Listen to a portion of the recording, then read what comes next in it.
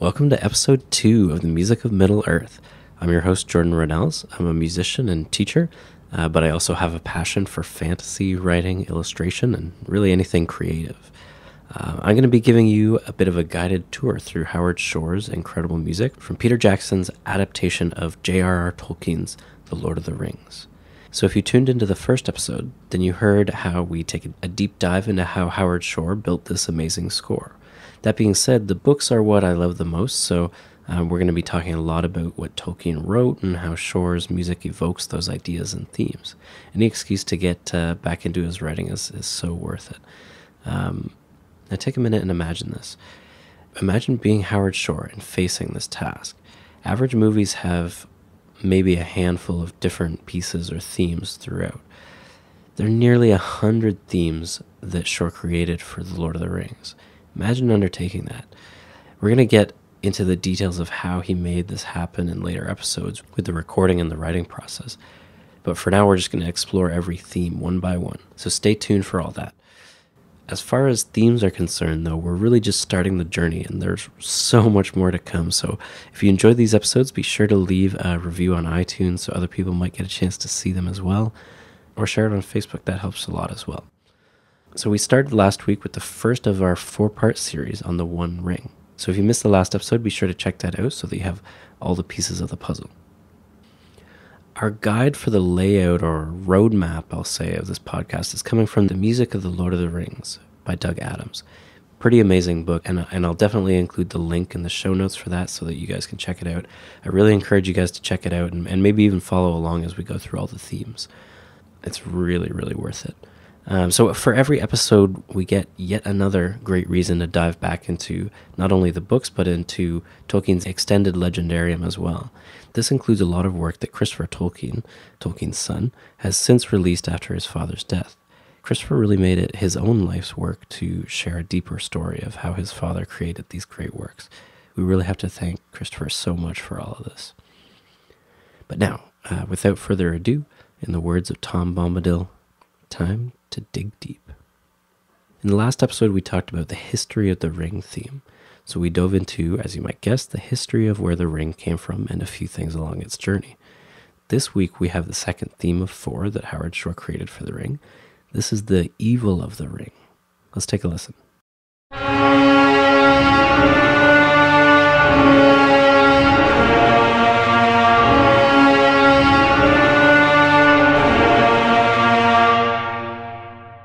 Very simple, but a lot to talk about here. We hear this theme for the first time in its entirety in the Fellowship of the Ring, right as we have that first full reveal of Barad-dûr, and Gandalf has just left for Isengard. A very powerful brass section brings this one home in its first complete rendition. There's one other instrument included, though, which gives the theme a bit of an exotic flavor. It's a double reed instrument called the Rhaita. We'll talk in more detail about that later on, though. We only hear this theme a few small times through the Fellowship, but as we get into the Two Towers, we hear the theme expand, more instruments join the orchestra, and it becomes more and more powerful, the closer that it gets to Mordor, and as its hold on Frodo grows stronger. When we get into the Return of the King, we hear the evil theme start to take hold. Sauron can feel the ring getting closer, and it starts to take over the other ring themes. We also start to hear a combination of the history and the evil themes, but we'll get into that later on in the episode. I'd like to open with a few words from a letter in Humphrey Carpenter's collection, The Letters of J.R.R. Tolkien. Tolkien's answering a letter here from Rona Bear. She wrote to him with several questions so that she could pass them on to fellow Lord of the Rings enthusiasts that she was having a meeting with. We won't go into all of the questions, but the main question that we're going to be looking at Tolkien's answer for is, how could Ar-Pharazôn defeat Sauron when Sauron had the One Ring?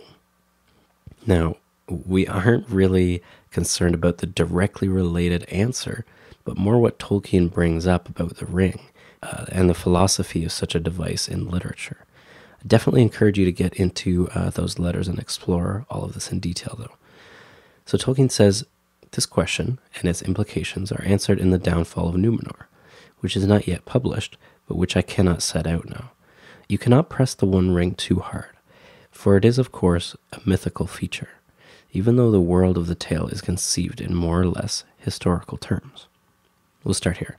Tolkien understood that he was attempting to show this world he'd created as if it were being told from a historical point of view, much the same way that Peter Jackson impressed the importance of his films feeling historical and not fantastical during the pre-production of the movies.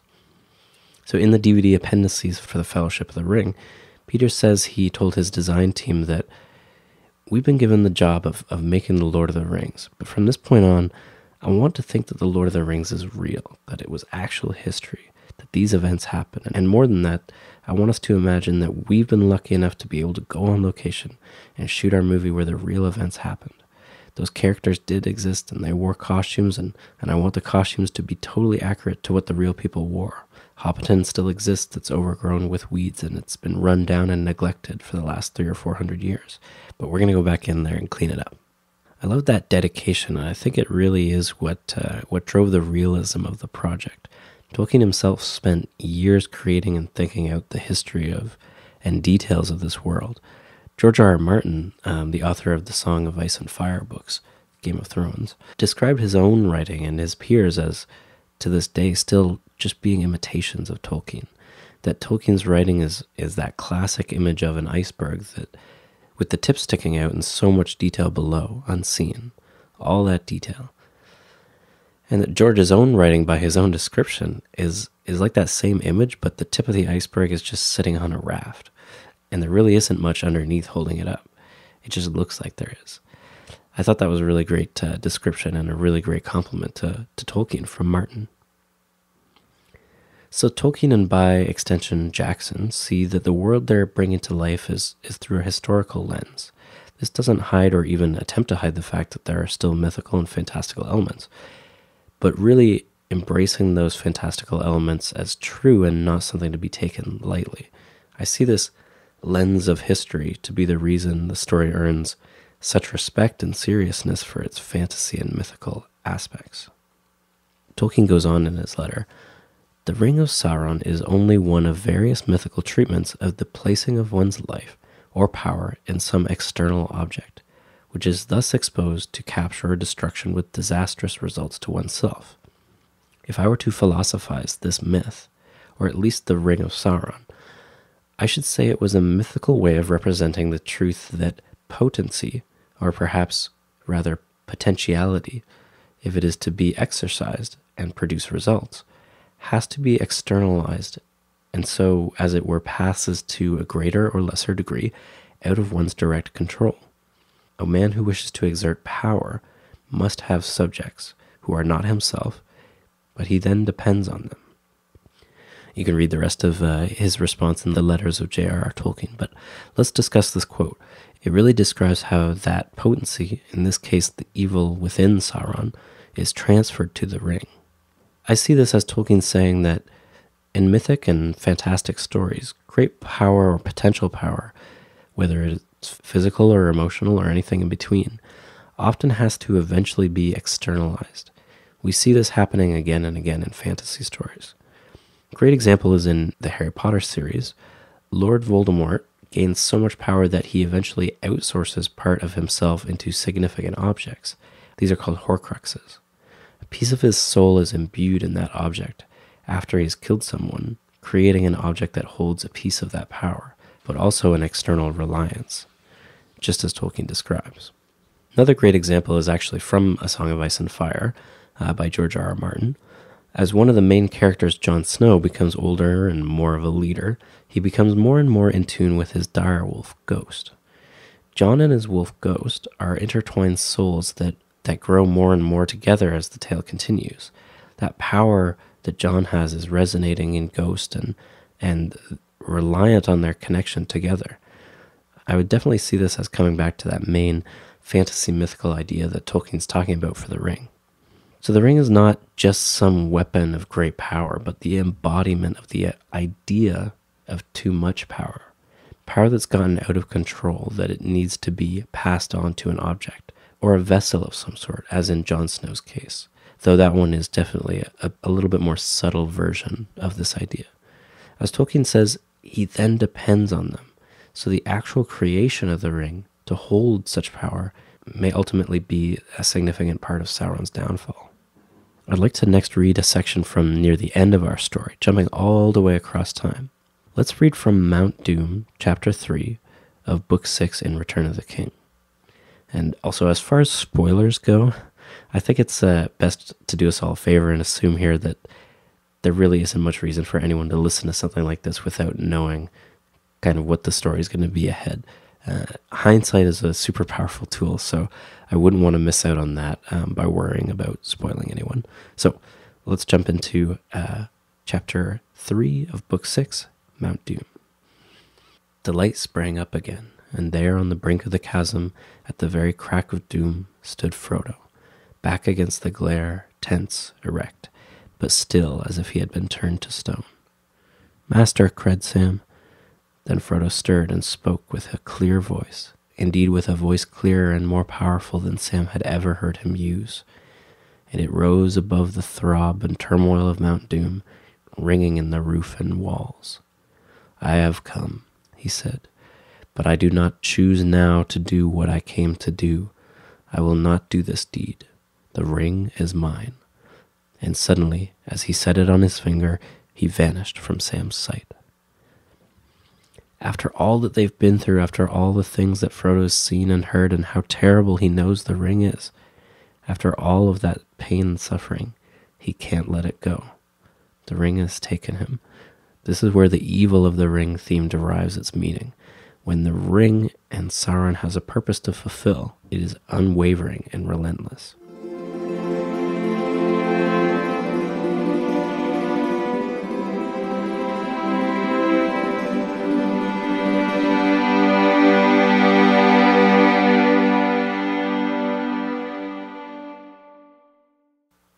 All right, I know we're all super anxious to dive into the theory of this theme, but before we do, we have our mid-mark segment. Today we have Instruments of Middle-earth. This segment is dedicated to great opportunities like the Evil of the Ring theme offers us. In this and many themes to come, we have very specialized instruments that were chosen by Shore to create a mood or feeling or flavor. In this theme throughout the movies, we often hear the Rhaita instrument. This is a double-reeded Moroccan instrument. It adds a slightly different color to the theme. Let's have a listen to what that sounds like on its own.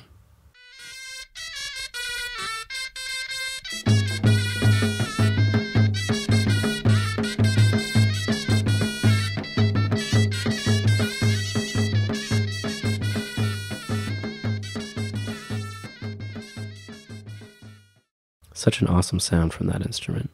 So it's a North African instrument and has a few similar instruments such as the Arabic mizmar and the Turkish zurna. It's really interesting, somewhat similar to the oboe that we have that we might be more familiar with.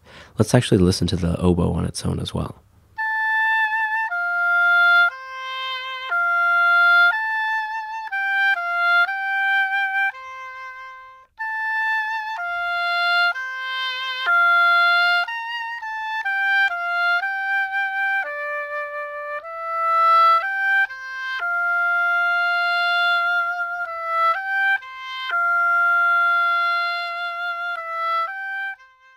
They're pretty similar in tone, but the Rhaita has just a bit of a different flavor and exoticism to it.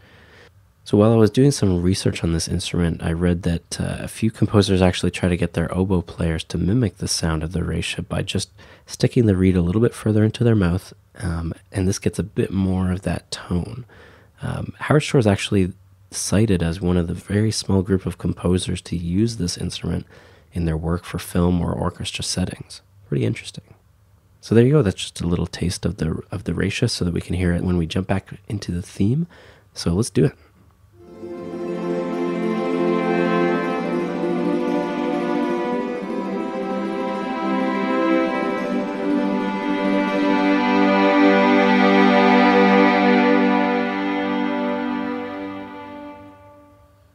All right, so listening to the Evil of the Ring theme again, we hear this power and relentlessness that we discussed earlier very clearly. I've also added a Rhaita sound as close as I could manage for that added layer.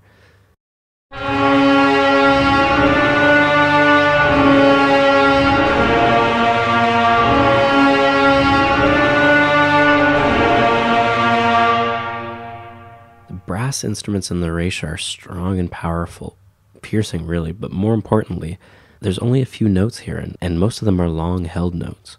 If we actually count all the different pitches, we really only get 3 in total, just dancing a little bit around between those. Let's listen to each one of them on the piano as we go through. C sharp, D,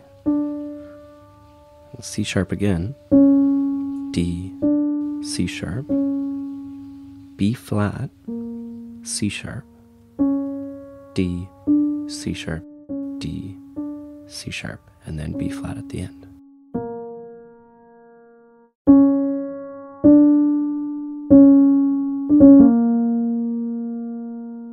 So really just those 3 notes, and with that we get this clear, concise idea. No need to play tons of different notes. Another fantastic example of this simplicity can actually be taken from Hans Zimmer's theme for The Dark Knight from the Batman movies. Let's have a listen to what that sounds like.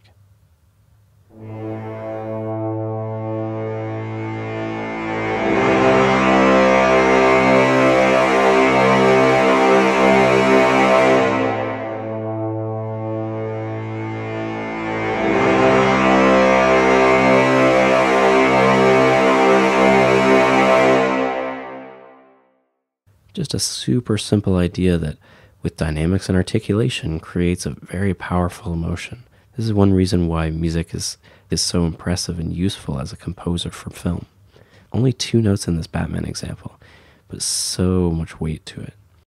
Back to Howard Shore, though. We also hear that there is what might be slightly unfamiliar to Western music-influenced ears, this augmented second in the Evil of the Ring theme. Don't worry about the name of that, just listen to how it sounds.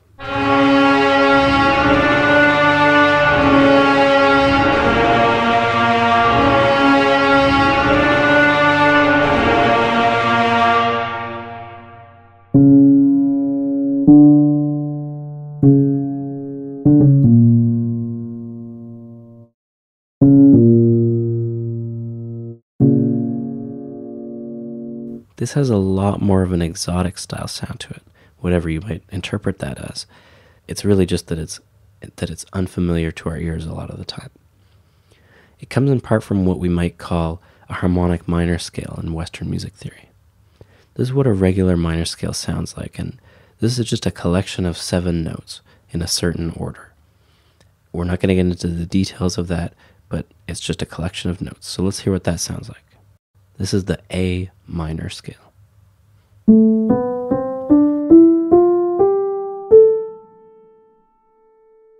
Now let's listen to the A harmonic minor scale, a little bit different.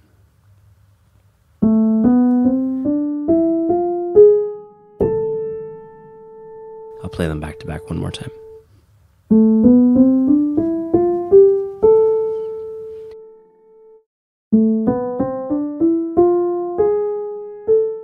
We can hear immediately that this second scale, the harmonic minor scale, pushes us a little further into unfamiliar territory for our ears. There's something different about it. Now, often in music theory classes, we're unfortunately told what we should be hearing in these scales or chords or whatever it might be. That this group of notes sounds happy and this one sounds sad, and this one bright and this one dark, that kind of thing. I encourage you to listen and come to your own conclusions as much as possible. I know that I'm giving you a few little kind of ideas of what it might sound like, and mostly that's just because that's how Howard Shore is using it in his score. But when you choose for yourself how it makes you feel, then you can internalize it better and put it to use better later on. So let's take a quick sidebar to show an example of what I mean by that. For simplicity's sake, I'm not going to give the technical names for what I'm playing. I'm just going to play them and tell you what I think of them when I hear it.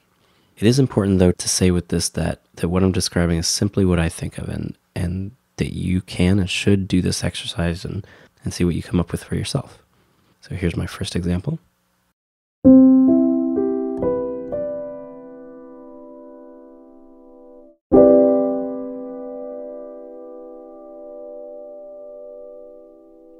For me, this sound makes me think of sitting in front of a fireplace, a wood-burning fireplace like I had at home growing up. Snow outside, the smell of the smoke, and the warmth of the fire. Now if I play this chord, just one note added on top.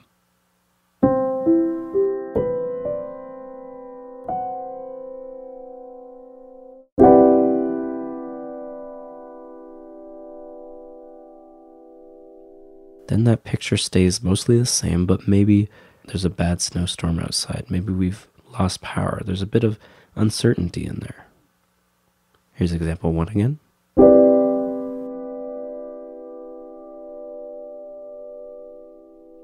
And then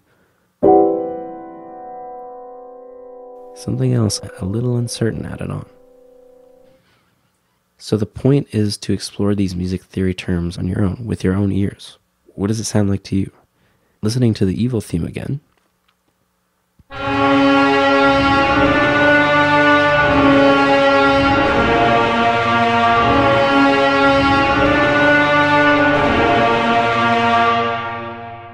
We hear those long held notes, and then this quick descending section that has that augmented second that we talked about.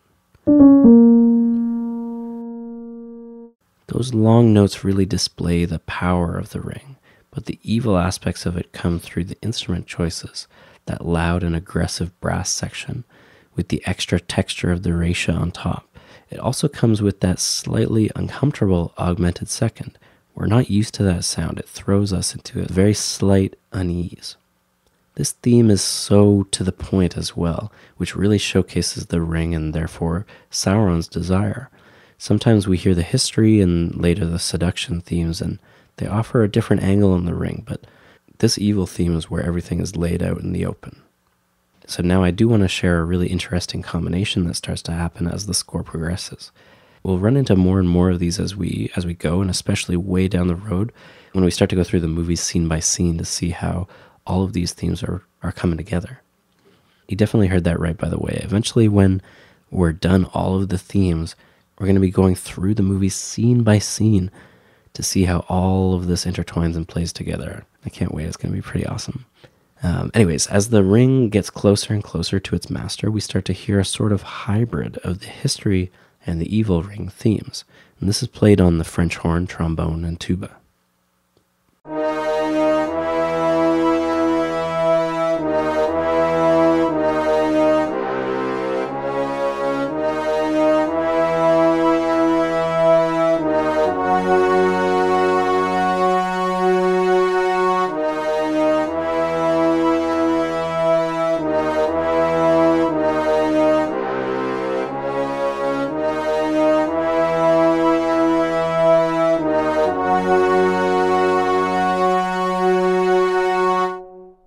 So we hear a little flavor of both the power and strength of the evil theme, as well as the contour and cyclical nature of the history theme that we talked about last episode. Howard does this kind of thing throughout the score, intertwining themes and ideas. Let's take a listen one more time.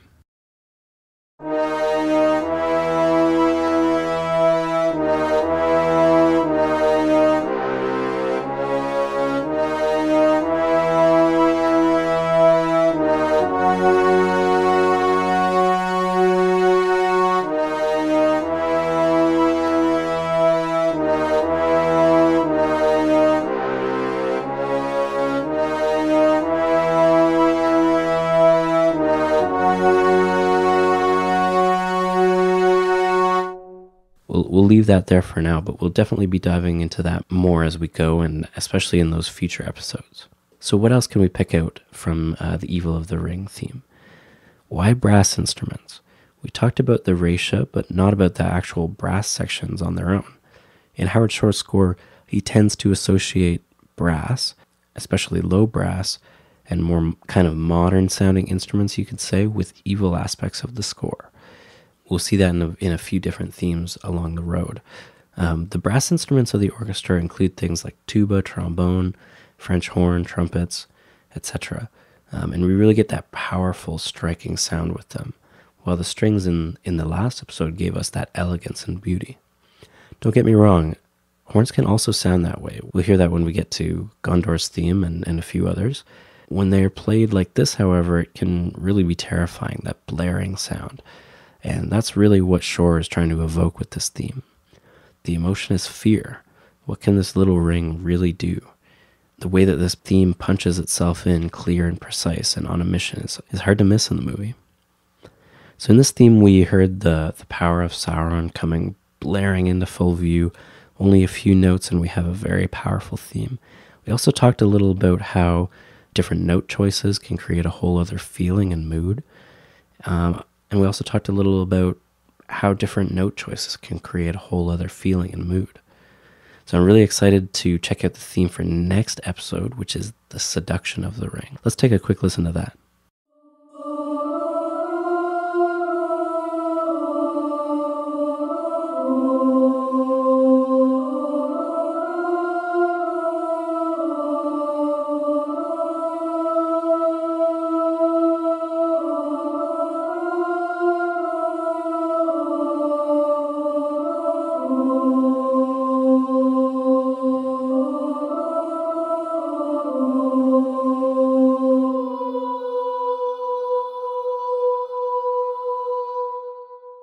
Something completely different.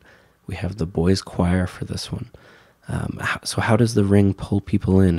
Who will fall prey to its influence? We'll check out all of that in the next episode. As always, if you have any questions or comments or concerns or ideas to add to the episode, then be sure to send me an email at MusicofMiddleEarthMail@gmail.com. That wraps it up for this episode of the Music of Middle-earth, but thanks so much for listening, and we'll see you next time. Unwearied then were Durin's folk. Beneath the mountains music woke. The harpers harped, the minstrels sang, and at the gates the trumpets rang.